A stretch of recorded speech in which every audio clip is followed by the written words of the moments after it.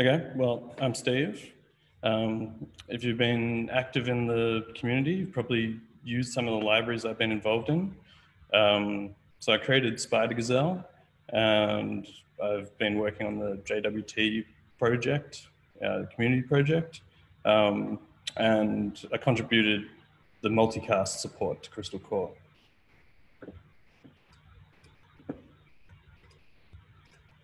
So I'm the technical co-founder of a company called PlaceOS, or Place Technology. A few years ago, we were a scrappy startup building our products on Ruby.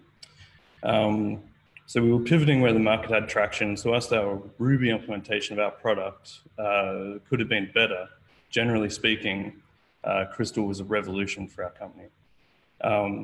So as you can see, Kim, whose private chat I've taken out of context and now presented to the world, is a very experienced developer. And I feel in many ways, this kind of conversation is reminiscent of how people felt when discovering Ruby after Rails was released. So I'm very excited about what's happening in the Crystal community.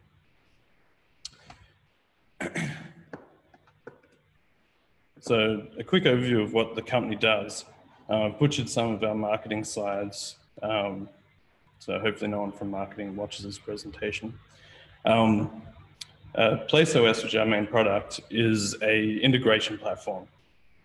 So it takes data from multiple sources to build what's called in the industry a digital twin of a building or workplace. And then it uses that data to create new experiences for staff in the building. The platform is Crystal, the drivers are Crystal, and the front end is mostly Angular.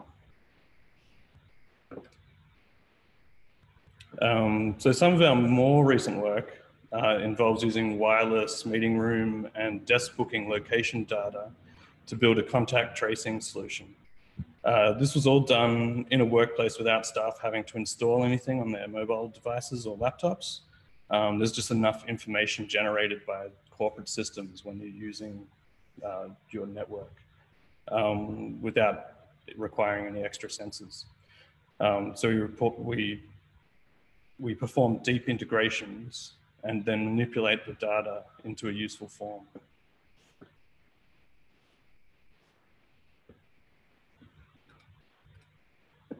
And finally, one of our first in-production Crystal projects is a healthcare video consultation product. This was built as part of a government-run healthcare system here in Australia. It connects doctors, patients, translators via video chat. And whilst the project kicked off before COVID, primarily to cater for patients living in the outback or patients that required translators, it's become a critical part of the government's COVID response. So this reduces the number of patients having to physically visit doctors. And as you probably know, Australia is currently doing reasonably well on the COVID front. Unfortunately, I can't say the same about our climate policies. So as a traditional startup, we iterated and pivoted as we grew, make it work, sell it, iterate. So many things were wrong with the Ruby version of the product. That was hard to deploy, hard to maintain, impossible to scale. And the reason it was impossible to scale is because we've got a stateful application and we're building it on Rails, and it just wasn't architectured amazingly.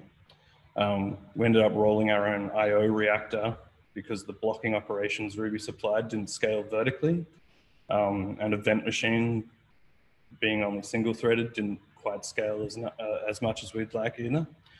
So we wrote our own web server, so it's something run on the reactor. Then we had to rewrite Ruby libraries to not block the reactor, abstract I/O from logic. That said, we proved the market, and once in place in an organization, it's very easy to build things on the platform that a bespoke product wouldn't be able to achieve with a reasonable budget. So cost and time-wise, we're smashing expectations. And it was probably around this point that we noticed Crystal. I don't think the garbage collector was implemented at the time, But it was looking promising when we started playing around with it. So like anyone that discovers a new toy, we try our hand at building yet another crystal framework, which we called Spider-Gazelle. We basically wanted something that looked a bit like Rails smashed together with Sinatra, because Rails sort of split the router from the controllers, and that was a bit annoying. So we've effectively merged the router with the controllers. So technically, Spider-Gazelle is just macros sitting on top of a router. And that's to try and get as much performance out of the framework as possible. We originally used router CR for this. And then we changed to a project by the Amber team. But now we're using the Lucky router. And all those changes were made without any breaking changes to the Spider-Gazelle API. So we built Spider-Gazelle to get acquainted with Crystal, and we put it to use almost immediately. And one of the big issues we had with Ruby was the time it takes to parse JSON and the global lock that was slowing things down immensely. So we had Crystal handling CPU intensive payloads at first, and then just allowing the Ruby app to query those payloads or query the process results. And we kept doing this, so it became a pattern. Part of this move to putting small Crystal services into production meant we had to build pipelines for Crystal components. And after a relatively small amount of time, we had a sub 20 megabyte minimal image compared to our Ruby monolith, which was coming in around 600 megabytes. And we did that with the Alpine Docker images that are available for Crystal. So we found that serverless runtimes like AWS Fargate were perfect for running Crystal, and we could integrate them with our code pipelines. So at the time, we had Travis running tests and specs, then CodeFresh would do the builds, push up to Docker Hub, and then signal Fargate, and we'd get automatic deploys. Today, we're moving to GitHub Actions because it gives you a bit more control. So we're using Docker X or build X to generate ARM images. And the other benefit of these really small single executable Docker images is that they're super secure. So our platform gets regularly penetration tested by the corporations that we install in. And everyone's always pleasantly surprised by our Crystal images.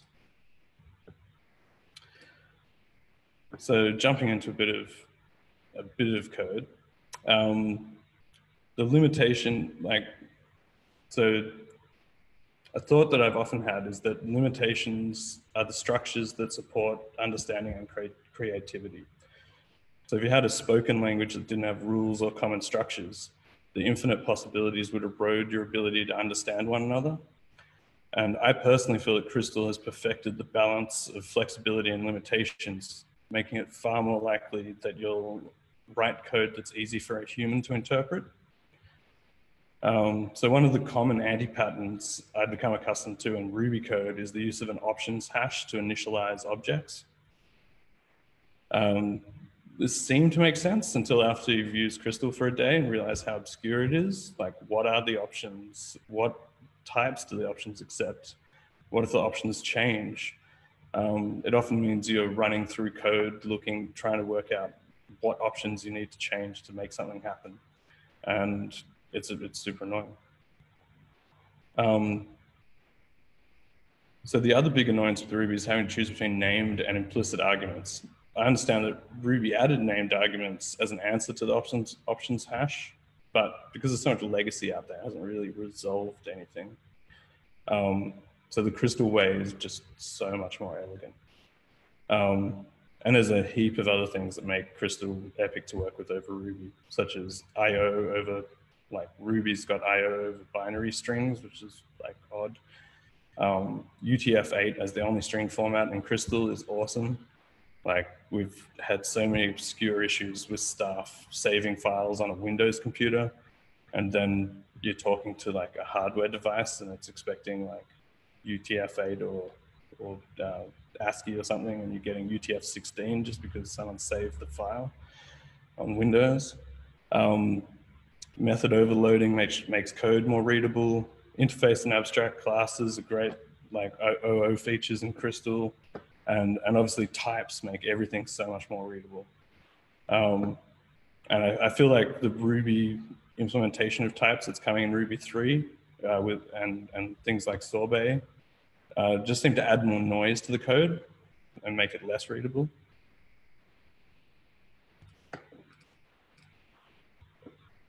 So one of the challenges we've had with a distributed application, and in this case, a stateful distributed application, is coordinating the various processes and tasks.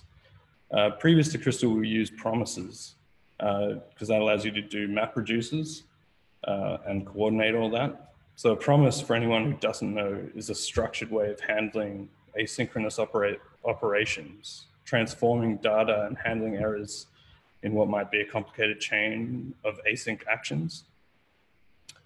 So the example I have on the screen shows how a promise is conceptually similar to a try-catch block. It's not a perfect example, but so they make it easy, for example, to perform 3 tasks in parallel, transform the results as they're returned, and then merge the data once all the tasks are complete. So we'd rolled our own library in Ruby, but one disadvantage with Ruby is that like everything's an object and anything can be returned at any time. So every now and then, the exception in the catch block would be just another object, like a string. I'm sure that so it was a bug somewhere. And it doesn't sound that bad, but once the application is complicated enough and your tasks aren't known at compile time, it introduces so much unpredictability and just mentally tiring to actually deal with that. So the Crystal implementation solves that with types, like it won't compile if you make that kind of mistake. And one of the impressive things we managed to achieve with the Crystal library was inferred types based on the return value of blocks. So this allowed us to have full promise chaining and evolving data types and guarantees from the compiler that operations we wanted to perform are valid at any step in the process. So it's sort of hard to express how amazing that is. Like Ruby and JavaScript are dynamic, but here we have a compiled language effectively doing the exact same thing, just with a whole lot of additional guarantees. So the library itself is sort of this master class of compiler manipulation. Like, I'm frankly amazed we made it work at all. So at this point, we weighed the options in terms of our main product. Like we had a choice of either refactoring with Ruby or moving to Crystal. And I think we moved reasonably early on. So it would have been like the week the garbage collector was added, something like that. The rewrite took about 1.5 years from the point we made the decision to switch to the first production deployment. And along the way, we had various challenges to overcome. The first goal was to have feature parity with the Ruby version. And a lot of that involved building libraries for the various communication protocols we needed to support. So what I've got on the screen is just a collection of protocols that we were targeting. And they're all available in the Spider-Gazelle organization. But we're able to pump these out really quickly.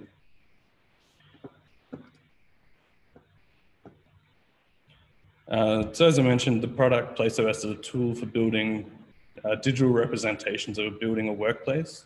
And part of this is writing the drivers that need to run the devices in the building or services.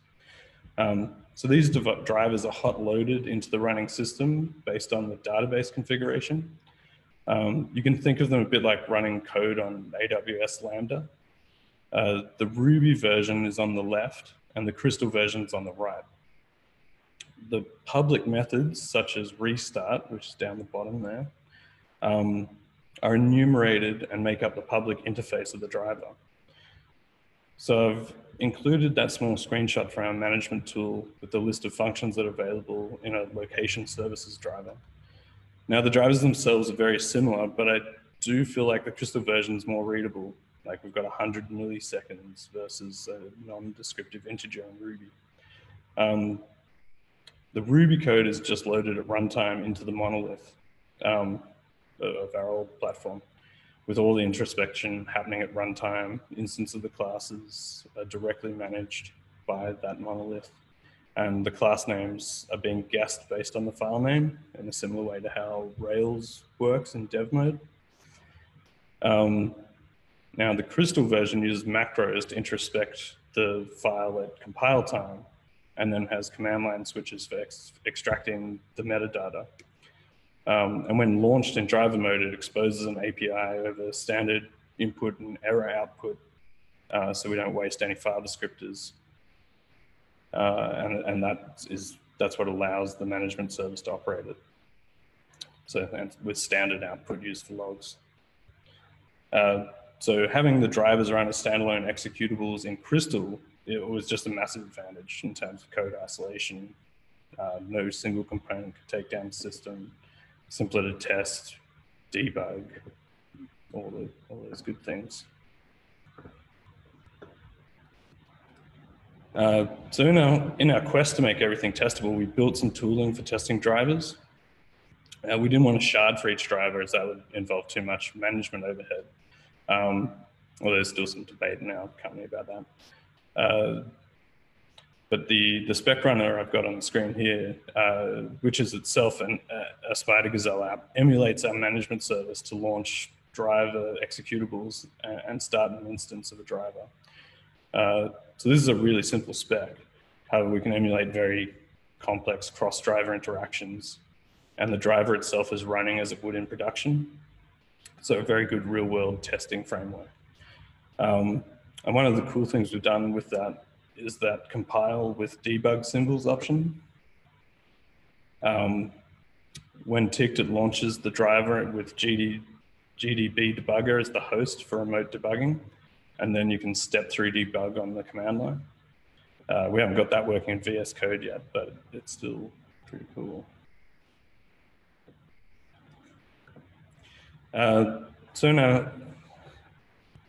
So basically, I just want to have a quick overview of the services that make up the system. So things like database are obviously not Crystal, but we use RethinkDB as our event bus, and any of the Crystal components can watch for changes to tables, and that's how we can isolate everything nicely. So the core service here is what manages drivers, and etcd is used to track how many instances of core are running, and then we use consistent hashing to route requests from any of the other services that need to talk to a driver directly. So all these services expose HTTP APIs via Spider-Gazelle, and we've got sort of standard request ID generation, and that ID is forwarded to any cross-service requests, so we can track events happening through the system. So that's it for my slides. I'll jump into a quick demo.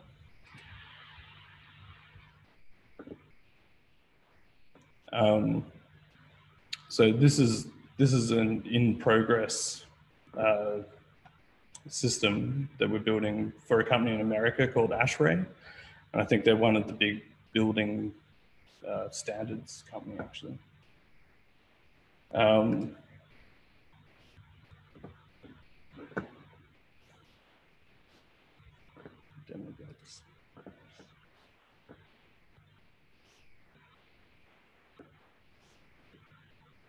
So this is just some of the introspection we have in the system. So we can see what's actually running on the core's CPU they're using. The memory is definitely not accurate, so you can probably ignore that.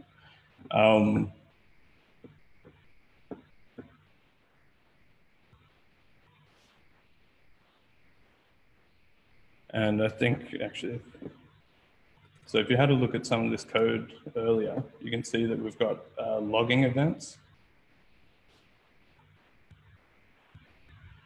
And we can introspect in real time those logging events.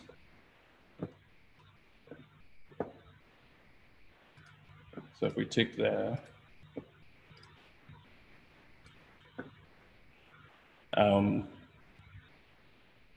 so this Meraki dashboard will send us location data for people on Wi-Fi periodically. I'll take a few more things just so we can see any logs coming through. And we can actually have a look at how many webhooks are coming through at any one time. Awesome. So we can see it's sending through area data. We can even get the back traces. I've got a parsing issue here, which I'll have to deal with. So obviously this is a work in progress building. I don't think anyone's moved in yet, which is a little annoying because there's not much to show here, but it's still pretty cool, all this stuff that we built in Crystal, and just the, I don't know, it's a very complicated system, but Crystal made it so much easier to actually achieve. And a lot of that, I guess, was to do with deployment. So really small Docker images, being able to deploy on, say, Fargate or Kubernetes, just made things so much simpler. And this is sort of like the end product so there's no one on the floor at the moment.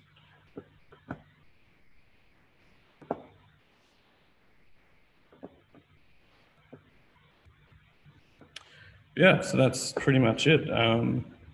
So I'll open the floor to questions. Hey, Steve, thanks. This is, and thanks for the live demo. I think that helps putting things in the right spots for people listening. We have a couple of questions. One that is actually related to a question that was asked earlier. Given that you're running a project of a certain size in production, and we were talking earlier about Crystal compilers speed, do you find that to be an issue in your continuous integration, continuous deployment process? Yeah, not really, because I mean, so our Ruby app, the spec just took ages to run.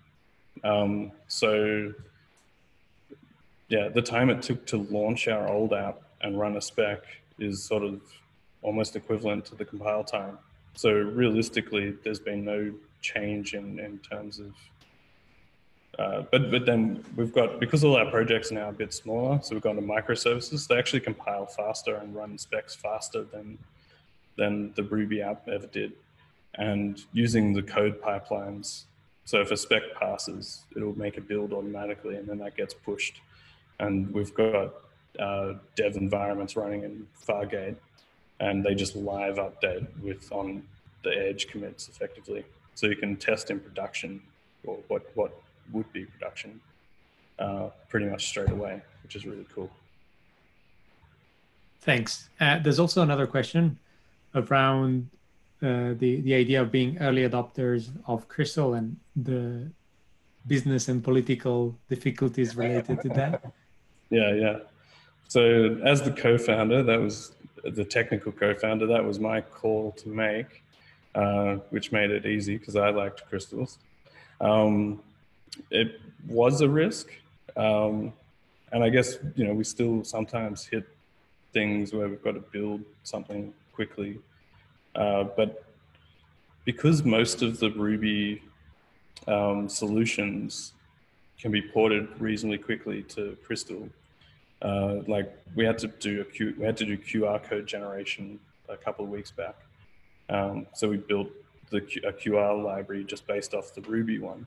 And that took about 6 hours probably of dev time.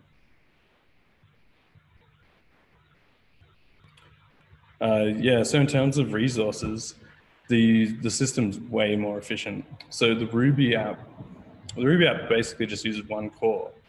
So we ended up having to scale up the actual server resources.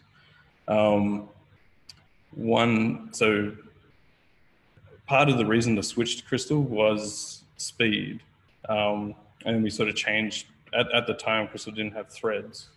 But because we're running drivers as their own standalone executables, they've got their own reactor, and it's effectively the same thing. And we couldn't really scale out the Ruby app very well. We did scale it out for sort of API requests, and yeah, it was just very hacky. Whereas Crystal is just faster, utilizes more cores. We've got it in a distributed system now. It's easy to deploy. It's secure. Yeah, it's been a great experience.